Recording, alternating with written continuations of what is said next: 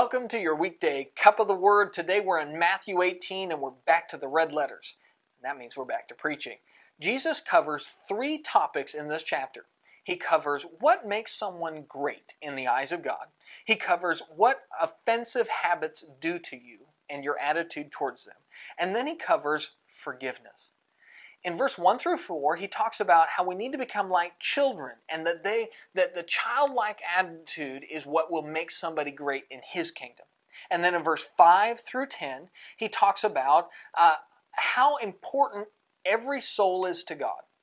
And how if you have any sort of habit, any sort of behavior in your life that is keeping you from God, the best thing you can do is amputate it.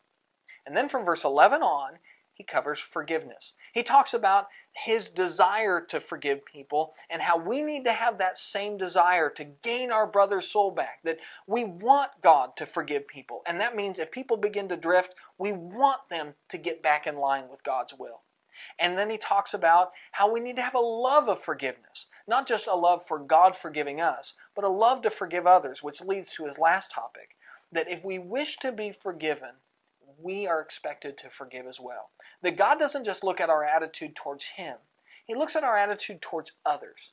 And he says, if you won't forgive them, I won't forgive you. But if you will, I will take that into account. That attitude of forgiveness is so important to God. A God of grace expects his children to be children of grace too. And with that, that's Matthew chapter 18. That is your daily